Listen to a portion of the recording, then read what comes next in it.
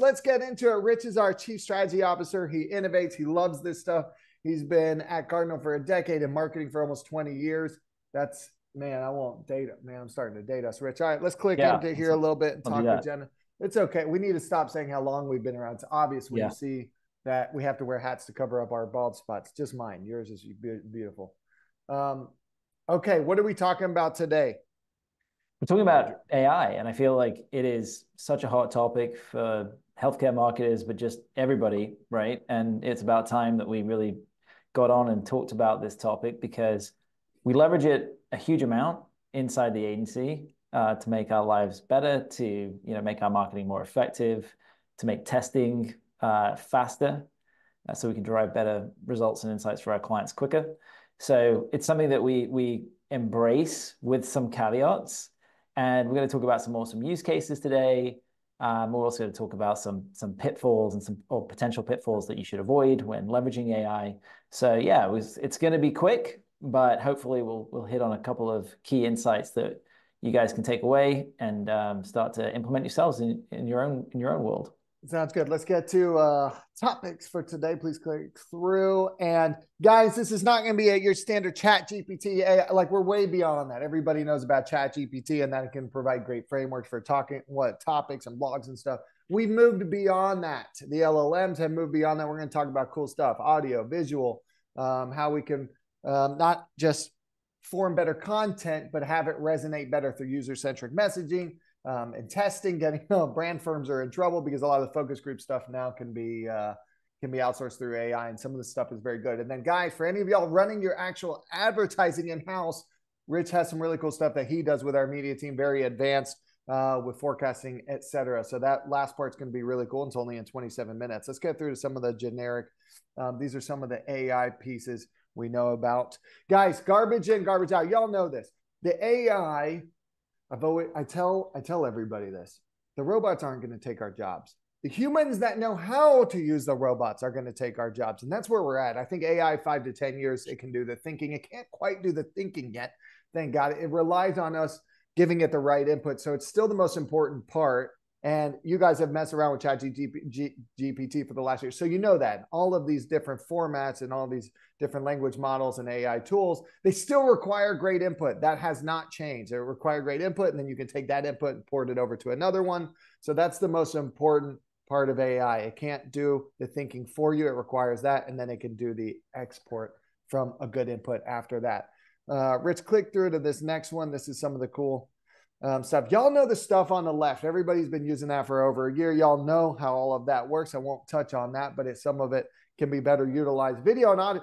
This is cool for all of you in-house marketers. Speak. So we will upload. All of us are starting to do a lot more video content. We found Speak AI really useful. We will upload the video into there, and then it gives us the summary of the video, and it gives you the clips and when to cut it and what the headlines and the tags are from those videos. So it like gives you your social snippets. It does the thinking for you. You don't have to watch the whole video. You're like, this part was really good when the provider talked about the different procedure that you can go through. So that's really cool. Opus AI, this is really cool. It's text to video. And guys, you have to be careful with some of this for HIPAA compliance, but it can provide great frameworks and snippets for some videos you can use. But Opus is really cool. And we have several clients already utilizing that. Data analysis on the right. What do you see over there, Rich?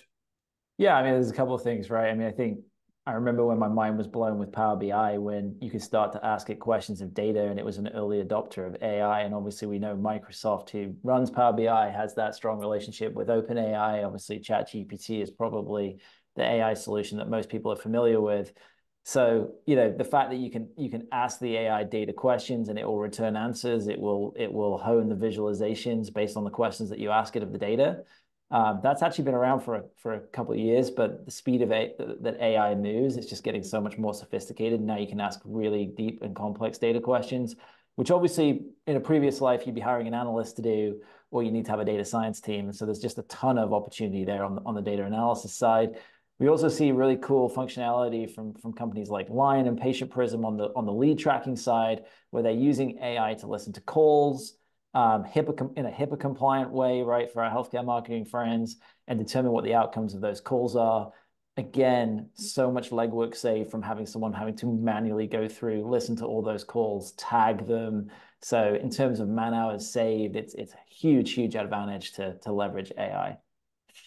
A couple other more super cool use cases. Alex alluded to them earlier, but user research. So there's a cool company that we've been playing around with called Synthetic Users, which we'll get into a little bit here, that actually creates these AI users based on target ICP information, ideal customer profile information that you put in. So, you know, you tell the platform, hey, this is my target persona, and it will AI generate those personas, those users, and then you can ask them questions like you would ask a focus group in person, right? You can do qualitative interviews, you can do quantitative surveys, all that stuff that again used to be incredibly laborious.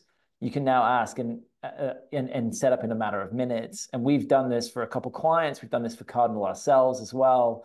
And we've actually felt like the results that we've got back from this have been pretty on point with the knowns that we have from actual focus groups that we've done ourselves and that our clients have done. The actual outputs have been very similar. So we feel pretty good about this. And obviously that's going to allow smaller clients who don't have massive marketing teams, to do more in-depth research in a much quicker way, and at a much lower cost, because user research typically is quite expensive. So very exciting to get more insight there in a quicker way. Rich, And then, I had a thought this morning. Can anyone use all these tools we're talking about, or do you have to go and find someone that loves AI and knows how to do AI, or anybody can learn some of this stuff and we have to? I think it's a bit of both, depending on the use case and depending on the tech that you're stitching together, right? So like Synthetic Users, ChatGPT, Jasper, these more single-use application AI tools, anybody can use them, right? Because it's pretty straightforward. As long as you know what you're trying to get out and you're very clear on that, anyone can use them. For stuff like that we're doing with forecasting with like Vertex, where we're building forecasting models using Vertex machine learning, you do have to be a little bit more technical to train that model in the correct way, to get the right output, to actually compare it to actuals and make sure that the outputs are within the margin of error that you like. So again, it's going to depend on the application. Some tools really easy to use off the shelf, and you can just leverage AI for it, and it's great. Others, you might need to find a specialist who can help guide you through it and make sure that you're getting the use case. But even in those instances, Alex, it's still going to be way cheaper and way faster for a specialist to use that AI than to do it the old-fashioned way from scratch, where it's just all man hours. Yep, that makes sense. All right, let's show the actual use cases. It's exciting. Yeah, so let me talk about, and I'm just going to move my my Zoom here real quick so I can see all the slides. Let's talk about user research, sentiment analysis. So this is something that, with where search is going, where paid media is going, where full funnel activation is going, messaging is becoming more and more important. Understanding the patient is becoming more and more important. The patient journey is getting more and more complex, right? But obviously, a lot of clients that we work with, and a lot of just healthcare clients out there, they may have small marketing teams. And again, as I mentioned, they might not have the time or the bandwidth to do in-depth surveys or patient interviews to really understand, or provider interviews to really understand stakeholders and their needs. So user research through synthetic users is a great opportunity. The platform is pretty easy to get set up and get started with. You log in, and I think it costs about $100 a month for a pretty basic subscription that will get you access to both surveys and interviews. And then you can start to create, like I said, use your customer personas, create these personas, and then you can start immediately doing qualitative interview questions with those personas to do things like concept testing, problem feedbacks, problem solution engineering, surveys to get quantitative information back.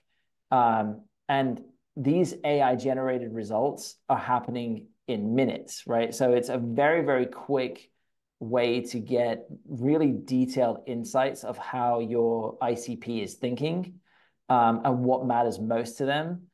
And then the beauty of this, right, is that it gives you outputs that you can then very quickly test in your marketing approach, right? So this qualitative interview surfaced these 3 insights. I'm going to go away and I'm going to actually use AI to generate messaging to talk to these three insights, put it into market, test those messaging concepts, see if it worked. If it doesn't work, then I can go back to my users, ask them more questions, probe, ask them more detailed questions, see where I may have missed on a particular insight that I gathered, refine from there, and then again, use AI tools further down the road to do more testing, and see if that really resonates better. So you can use a combination of these AI tools, and a lot of what we're talking about today is a combination of AI tools to really quickly understand what your patients need, get the right messaging generated and variations of that messaging, get it in front of your patients, test it, and then find out what works and what doesn't. Another really cool use of user research with AI is doing voice of the customer analyses. So you guys may have done review mining before, looked at things like Google reviews, app reviews. If you guys have healthcare apps, you may have looked at Trustpilot, and you may have sifted through thousands of reviews to try and get a sense of what your patients are looking for, what matters to them, what doesn't matter for them. You may have used expensive sentiment analysis tools that automate some of this stuff for you or give you, keyword clouds and relatively low-level insights to try and understand what matters to your patients. Well, now using AI, you can generate sentiment analysis and do voice of the customer data analysis very, very quickly. And we use Vertex, which is Google's AI, to achieve this. And essentially, this is an example of what we did. I did this for Talkspace, a behavioral health brand that we don't work with, but just to show you guys an example, we used a tool called Outscraper that allows us to scrape thousands of reviews in seconds from a multiple variety of different sources. So Google My Business, App Store, Yelp, Health Grades, ZocDoc, you name it. We can scrape reviews from it. And then we can use Vertex's AI language learning model to quickly summarize those reviews, right? We can literally just take 1,000 reviews, dump it into Vertex, and then ask it questions, ask prompts on that review data and say, what do people think of Talkspace? What do they really love about Talkspace? What do they not like about Talkspace? And it will tell us, the percentage of reviews that were positive, what people like and what they did not like. And this really helps to challenge our assumptions or validate the assumptions that we're making as marketers, right? The interesting thing about this review was that therapist fit was the most important factor for all the reviewers that we looked at for the 1,000 reviews. I think a lot of the time in behavioral health, we think insurance and affordability is the most important factor. What these reviews said was something different, right? It's like, I have to find the right person that I can talk to. And a lot of the negative reviews were the fact that the therapists weren't good enough, they weren't the right fit, they were not, they weren't trained enough, they were not experienced, they didn't answer the texts, they didn't answer the messages. So actually the majority of the chatter was around the quality of the therapists and the therapy, more so than on affordability or the convenience, which is a lot of the things that Talkspace positions itself on. So again, you can challenge your assumptions, you can get really deep insights. And from start to finish, this took about 10 minutes to scrape all the reviews, throw it into the learning model, especially if you've already got the prompts written and you know what you're going to ask, you know what you're going to query against that data set. Very, very quick to get this information. And once you've done it once, you can just rinse and repeat. Every 3 months, you can see, are the needs of my patients changing? Are the attitudes of my patients changing? So you can really figure that out quickly. Again, this would have taken a long time to do in a pre-AI world. Okay, let's talk a little bit about copy creation. This is an AI-generated image. I think messaging and copy creation is obviously an area that a lot of agencies and marketers have already adopted in terms of AI usage. I think you often get people say that they are disappointed with the output. And it's really clear to understand that AI is not a pocket-sized Don Draper, right? Like the supercomputer is not going to be, this brilliant creative mind that is going to come in and revolutionize your positioning. It is going to allow you to do some things that were previously laborious that will help you to create a testing engine to understand what messaging works and to create a copy generation engine that is much faster than manually coming up with all these copy concepts yourself, right? So you still have to have the right inputs. To Alex's point earlier, garbage in, garbage out. So giving the AI as much information as you can in terms of prompts, right? Who is your customer persona? What are their needs? What is your brand's unique positioning? What are all the value props that you're trying to convey? What is the motivation that your end patient has? If you can give it all this insight, then you can use it to help you really create copy variations very fast, to test different messaging approaches, which we'll talk about here in a second, to create thematic ads, right? So, I've got an ad group that is talking about psychiatry. I've got an ad group that's talking about therapy. I've got an ad group that's talking about depression. I want you to create variants very quickly of those different ad groups and generate copy variants for, better relevance and quality score. You can use it for that. It can be a great jumping off point. Oftentimes you'll generate 15 headlines and 3 or 4 of them will be good and 11 or 12 of them will be terrible. But you can use those 3 that are good as a jumping off point, and then you can build on that, right? So instead of starting from a blank canvas and having writer's block, you can just set it off, pull out what's good, and then you can iterate from there. And then another thing that AI is good for is it can read web pages now. So with ChatGPT-4, it's got access to the internet, it can read web pages.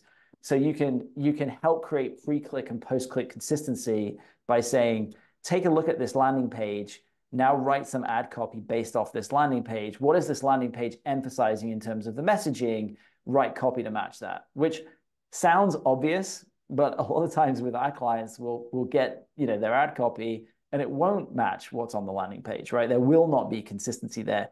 And of course, you can do it the other way around. You can have some great performing ad copy, and then you can say, write me a landing page that matches this ad copy and reflects some of these same USPs.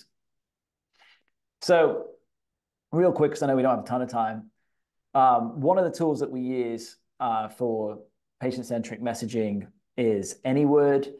It is built specifically you can generate landing page copy, but it's really built for digital ad copy. So think about things like paid search ads, Facebook ads, display ads, social posts for organic. So again, it can help with organic posting.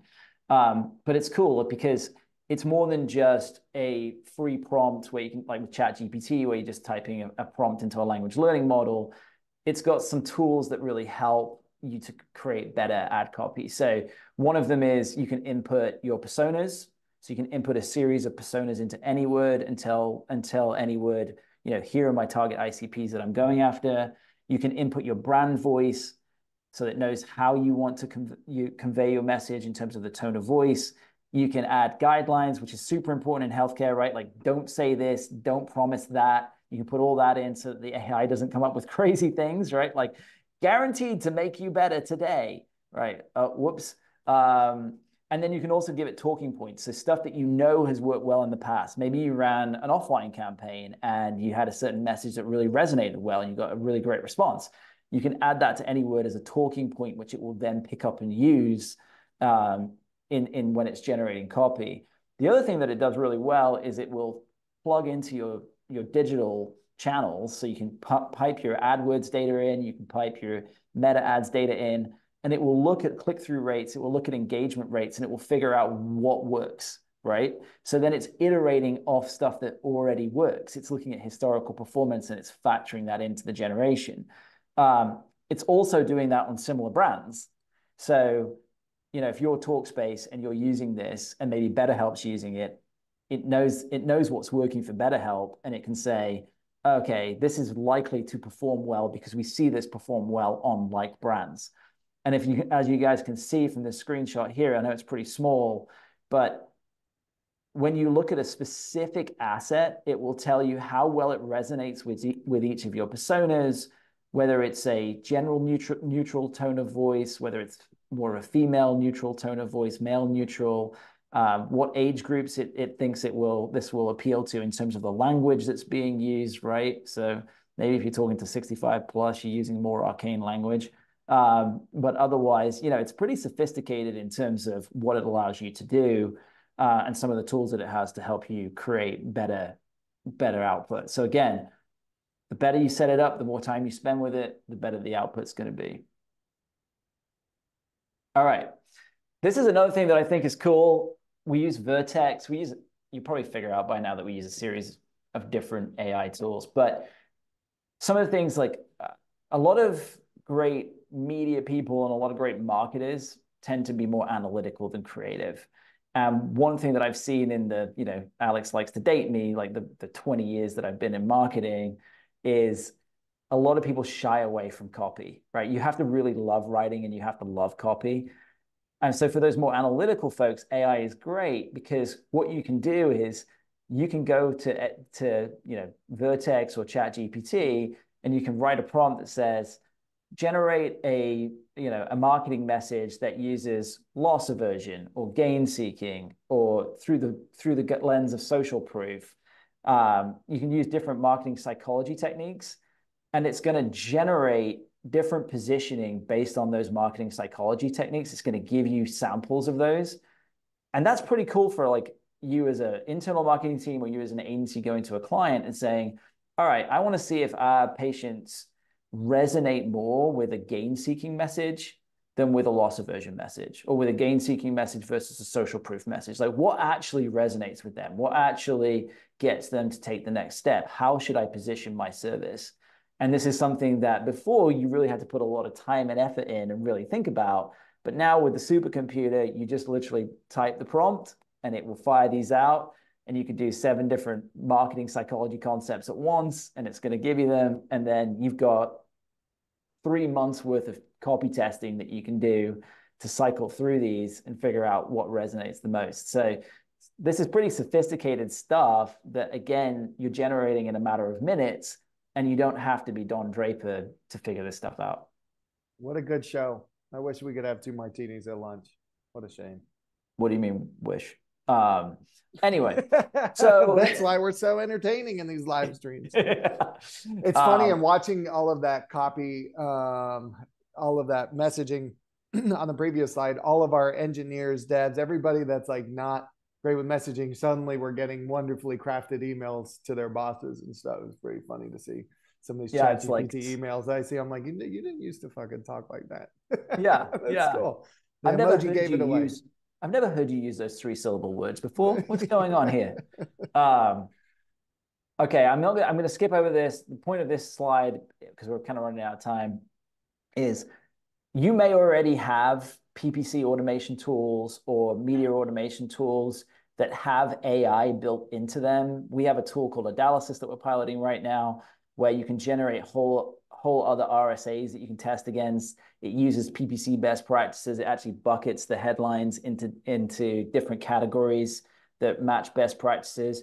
Again, it's just another example of tools out there that allow you to really quickly generate copy that also follows best practices.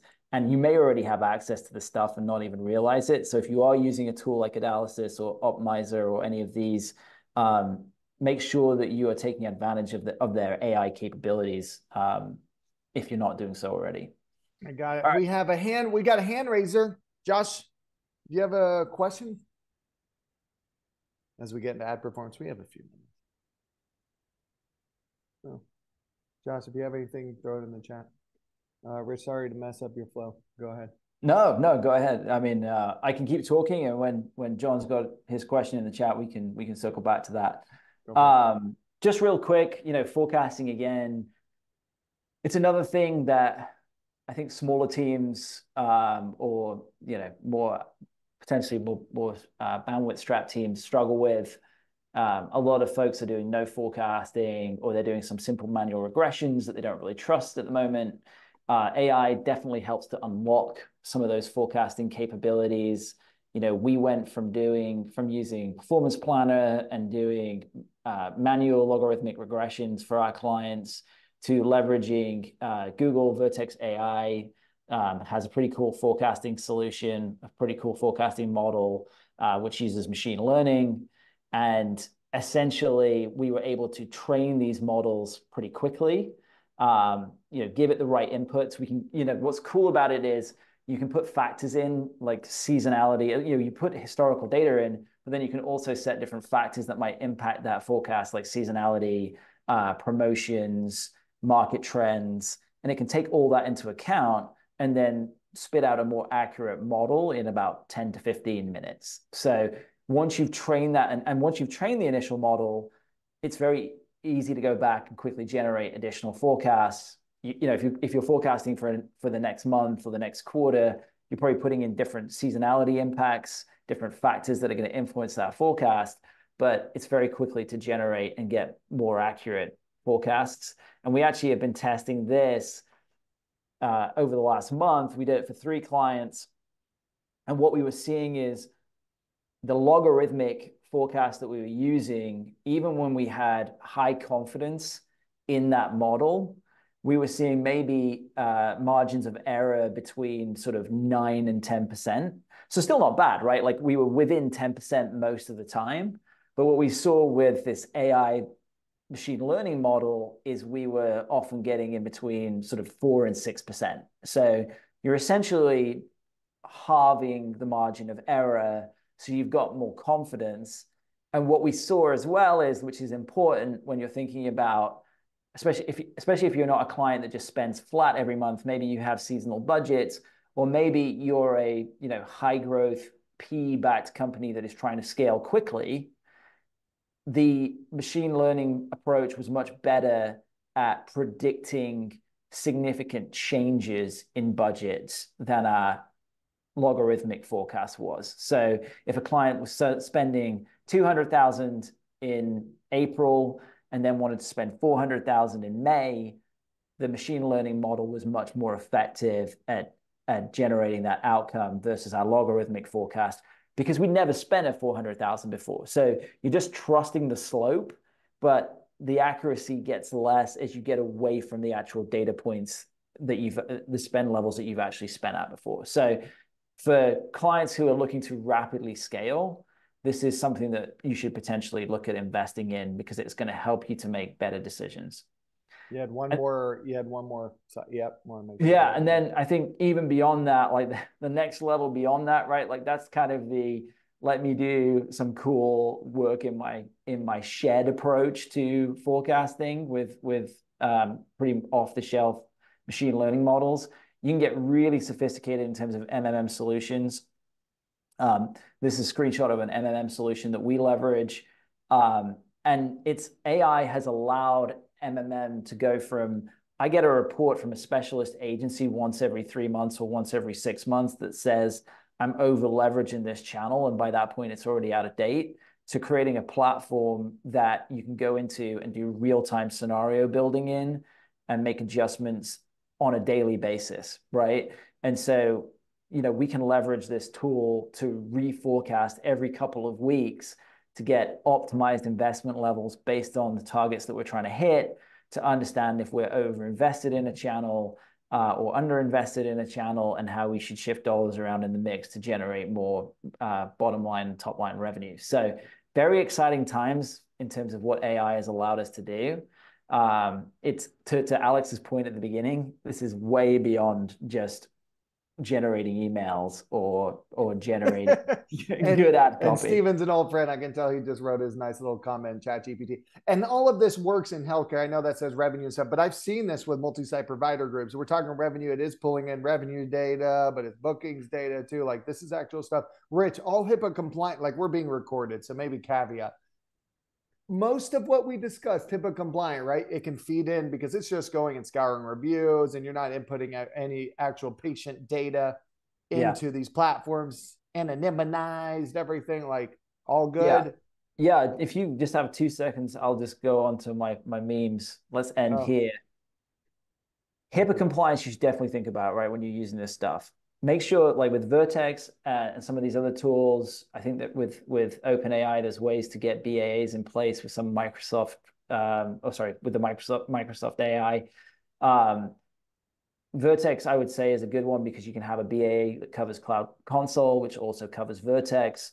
But be wary about putting patient information into AI and training models on patient information. If you're in doubt, get with your compliance team, get with your attorneys, make sure you know what you can and cannot do. A couple of other things that I will call out is AI can lie. AI is never going to tell you that it doesn't know the answer to something, right? It will make something up in the absence of not knowing. So be careful, especially when you're doing Same user thing we do as research. husbands. Yeah, precisely. That's right. Be careful. And you can't look it in the eyes and know that it's lying to you either. So just be really careful, especially when you're doing user research, I because promise. there is that possibility. And All then right. last but not least, don't go out and fire everybody and just try and use AI, because it is not always better. You may need a professional copywriter. You still may need a data scientist. You can't just wholesale shift everything tomorrow. So again, embrace it, use it correctly, but don't just pivot the entire operation to running off Chat GPT, because that would not be. Yeah. Yeah, it's getting there. I think for all of us, the homework for 2024 is everybody start using 3 or more tools. Start using 3 tools in 2024. We'll be ahead of 90% of the marketers out there. Once this stuff starts evolving and getting better and better, we will get better along with it. But I just want everyone to break their fear of like, what can it do? Can I do it? Am I smart enough to do it? Everybody just start tinkering. We don't have a choice. Healthcare, marketing, we've got a lot of stuff going on with compliance and the legalities and that is not super fun, and marketing is evolving super quick. We've owned this agency now for 15 years, and I've never seen it move faster than in the last 6 months. So guys, start testing. Rich, great job putting this together. It's really cool to learn from you and see all the cool stuff that our team is doing. If anybody has questions, y'all have our emails, because we probably spammed you 82 times to show up to this. Just reply to that. Brand team will send it to my, well, I can't answer anything, but Rich is the smart one. He will get with the team and answer. Yes, you'll be getting a copy. Thank you, Norman. Everybody, hope y'all enjoyed it. John will get back to you on your questions. We have a log of the questions. We'll get back to anybody. And if you have any further questions or want to actually talk to our colleagues that are using this stuff, feel free to ping us and we'll walk you through it. We also have plenty of clients that give us lots of tips and do a lot of this fun stuff themselves. So I can plug you in with clients and they can actually show you the in-house way of doing things as well. This is a community. We love you all very much. Keep fighting the good fight. Let's keep connecting patients with care. And until next time, thank you, Rich. Thank you, everybody, for attending. Adios, amigos. Thanks, everyone. See you later.